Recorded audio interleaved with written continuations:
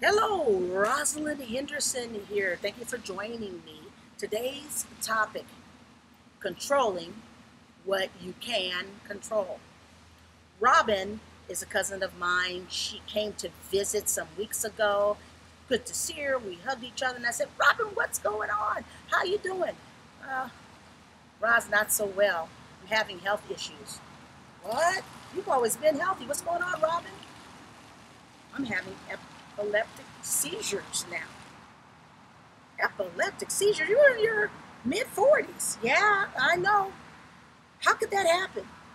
The doctor said that it's caused by stress.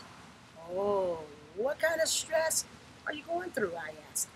She said, oh my gosh, Ross, I'm telling you, my daughter is not my daughter. She's become a monster. She's in her 20s and she's on the wild side. I'm staying up at night looking at the ceiling, trying to figure out how can I help her. I said, okay, but what are you doing about these seizures?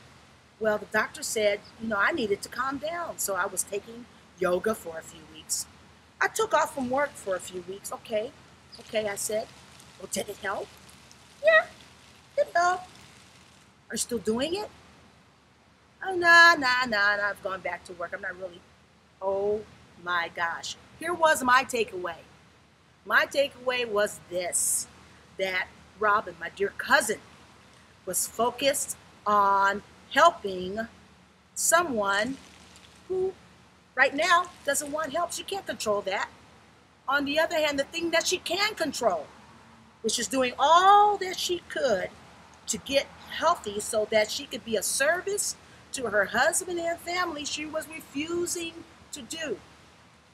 My takeaway for you, dear friend, is this.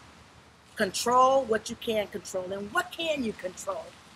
You can control your behavior. You can control your attitude, how you spend money, who you expose yourself to. You can control what job you take. You can control things within your realm.